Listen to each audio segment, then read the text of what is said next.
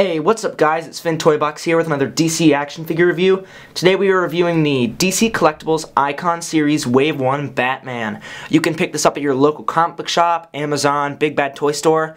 I haven't really seen these at any Toys R Us's or Targets or anything, so probably stick to your local comic book shop. And I gotta say, DC Collectables did a really good job on the first figure in their new Icon series. I really like this figure. I mean, there are parts of it that could be a little bit better, but overall, it's actually a really nice figure. The articulation, it's very posable, it looks very nice, it feels very neat, it's not messy at all. I really like the look of this Batman figure. I don't really know what comic series this is from, but nevertheless, I really like the look of it. I like the added wrinkles they have right here above the eye. Man, the muscle definition looks really nice on this figure. It looks very real. Like, this could be like a real person underneath this suit. Because sometimes in comic books and figures, you get almost more of like an overproportionate chest area, and I like how this seems very proportionate to the rest of its body. I like the bicep, the wrinkles right here on the bicep. I think those are a really nice added touch. You can see the creases right here on his chest that looks like it's pulling the fabric, which looks really real, and I really like that about it. You get some really nice paint here on the utility belt. If you can tell, you get some gold brushing right there, and then you get some really light, if you can tell, some tan dry brushing right there on the pouches. It looks really nice. It looks very real, like it's very worn. Also coming down here to the crotch area, I like the added wrinkles right here, so it looks like it's being pulled.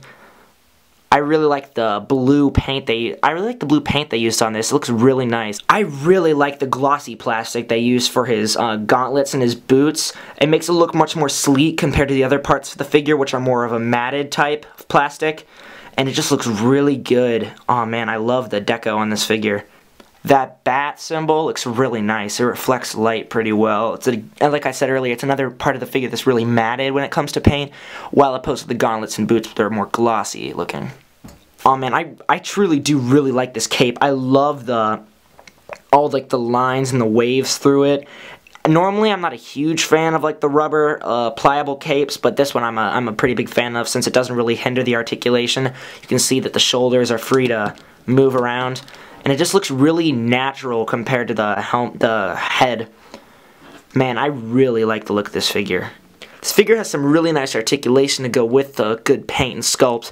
His head doesn't really move up or down, which is kind of disappointing since you have the grapple gun, which would be good for like zipping through the air and those kind of shots. His head moves sideways with a little bit of force. Moves sideways there again. His arm moves out, forward.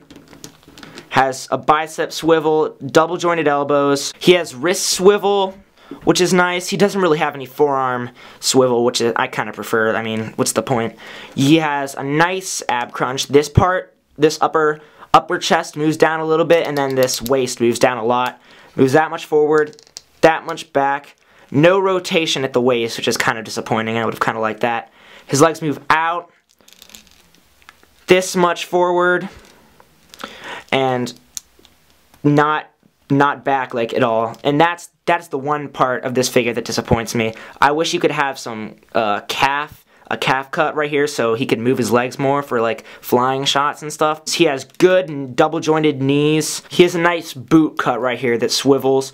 His ankles go down and up and has ankle pivot. With this figure we get 2 pairs of hands plus 1 grapple gun hand, and I gotta say I really like these hands. It comes with 2 grabby hands, 2 fisted hands, and like I said, the grapple gun hand, which is really nice. You just pull on this string, and it just goes through there for shots and such. It goes really nicely. It's a really nice accessory.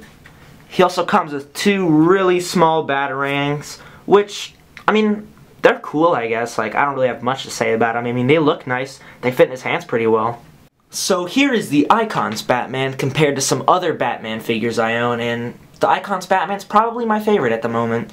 I don't know, I really like it, and I think it beats the other two. Overall, I think this is a really good Batman figure. I'm very happy with it, and I'm happy to add it to my collection. It poses great. I do wish it had a thigh cut and some head articulation, but for $20, I mean, I can't really complain. This is a really good figure. Okay, well, I'll catch you guys later. Keep on posing.